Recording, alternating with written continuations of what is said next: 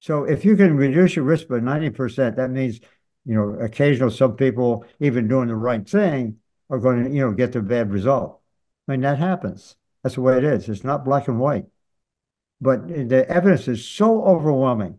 If I can reduce my risks by 90%, that's pretty good for all the disease at the same time. So that is the formula basically for a whole food based diet. With the implication of the fact that 10% of the people still get the disease, even though they're eating this wonderful diet, um, would the implication be that it's genetic, the one like, of the diseases they get? Partly that may be true. Angelina Jolie, I think we talked about that before. Certain genes occasionally pop up to give higher risk for certain kind of diseases, and those people are more sensitive to doing the wrong thing, so they're going to, have a higher risk for getting those diseases. But at the same time, they also can reduce the risk to next to nothing. But they have to really stick to it. They have to work at it. They have to stay there. Don't stray. So the genes do play some role. That's inarguable. We can have some family traits and certain things, but it's so minor, and there's such an exception compared to the average population. And so I can't say that. And in our study, the one thing that really got me going on this whole thing early in my career was in our animal studies, quite frankly, when they start out with a gene predisposition, a genetic predisposition for getting cancer, all of them. But we could turn it off completely by nutritional means. I mean, that was pretty dramatic. Hmm. And so, nutrition is controlling gene expression. The alternative expression is genetic determinism. Okay. And actually the cancer industry who's making chemotherapy, stuff like that, they rely on this concept of genetic determinism. They don't say it out loud very much, but they sure do say it. Let me tell you, the National Cancer Institute had that in the first line. Cancer is a genetic disease. I called attention to that. They took it down. I don't know whether they did that because I had done that or not, because I am fairly visible in that community. But in any case, uh, genetic determinants have been vastly overrated because it's if you go around telling people, hey, we're all going to get disease one kind or another. If they say something like this, what are you worried about? If you got the genes, you're going to get the disease. That's silly. But the industry will argue that these diseases are genetically determined when it's not. They go to the other extreme and say, don't worry about it. If you're going to get a disease, you're going to get it. And those are very few and far between. Thank you. So, um, there's an idea, and you can correct me if this isn't accurate. Like with people who smoke cigarettes, for example, if they quit smoking cigarettes within 7 years, they'll have the same health outcomes of somebody who's never smoked. And I don't know the veracity of that, but conceptually, is there, uh, um, people oftentimes think they're broken after being unhealthy for a long period of time with a whole food plant-based diet. Over how long does it usually take for someone to have that vibrant health, and will they have the same health outcomes as somebody who didn't do all that kind of damage themselves throughout their life after a while? That's a great question. That's a very germane question. I had to face it myself. My wife did too. I mean, as I said, I was in my early 50s and eating all the wrong food. And so changing at that time for me was a bit of a challenge, but I was being convinced of our data. And my dad had died at 70. He was otherwise a farmer and good and fit, and his brother at 58 of heart disease.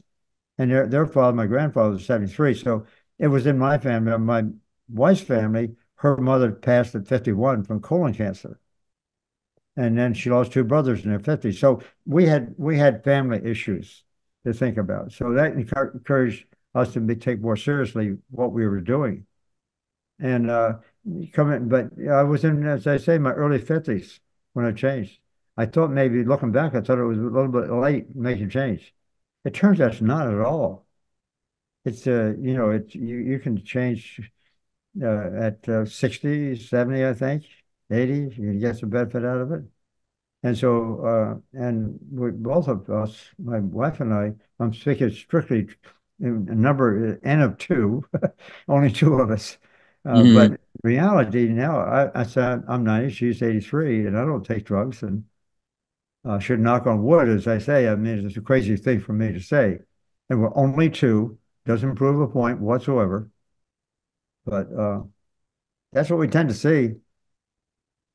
So as you may know, you're extremely revered in this community, and then there are a lot of doctors out there, especially medical doctors, who have their own spin on whole food plant based. So I think people would love to hear if, but it's also very confusing for lay people who Right, aren't right. nutritional biochemists, right? I have to admit Sure. I'm not a biochemist.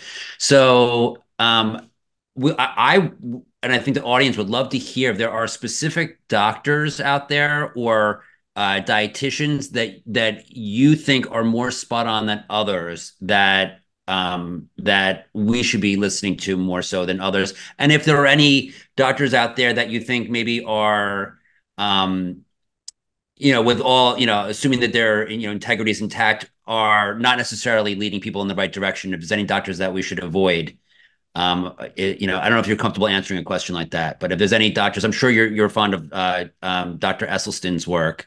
Are there any other doctors out there that you would recommend people listen to?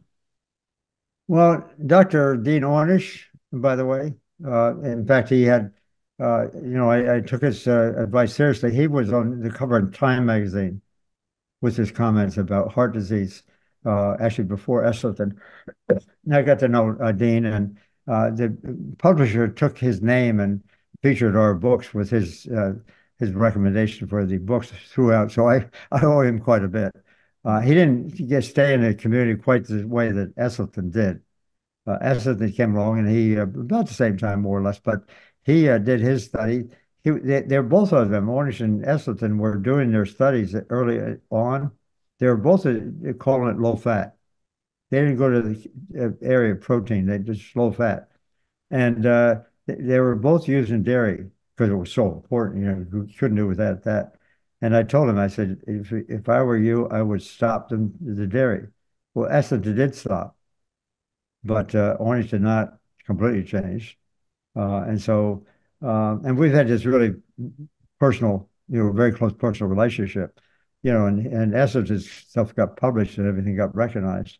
He's a great guy. But one of the reasons I like him is not because of his understanding of nutrition and that sort of stuff.